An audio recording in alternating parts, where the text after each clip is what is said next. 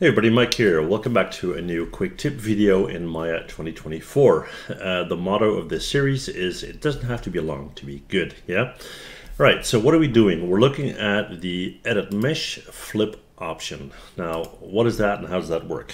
Well, let's say we have an object, right? We'll take a polygon cube here and we'll put in some subdivision. I don't know, let's not go nuts on it. Let's do 2 by 2 by 2, and there you have it.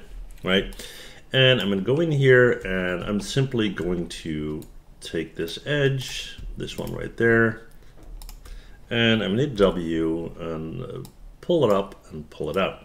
Right, now let's say this is a super complicated spaceship type deal and you have a feature on the right hand side that you want to actually have on the left hand side.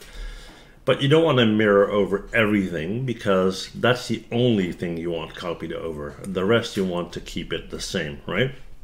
So I got this selected right here, and what I'm simply going to do with this selected is I'm going to go up here and I'll actually, I can select the verts if I want, yeah?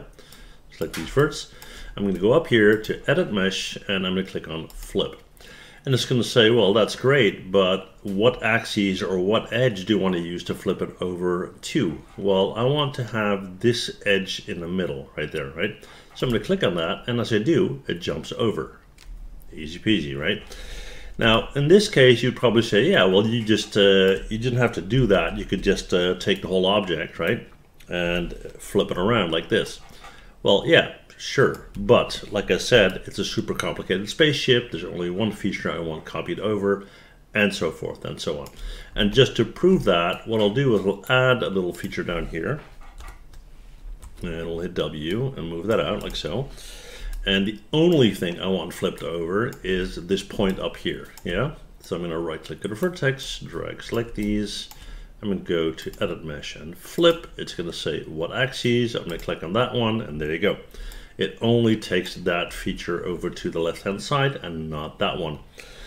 That's it, guys. Hopefully it's helpful. I think it is super helpful. If you enjoyed the video, you know what to do. Hit the like, hit the subscribe, and I'll see you guys in the next one. Bye.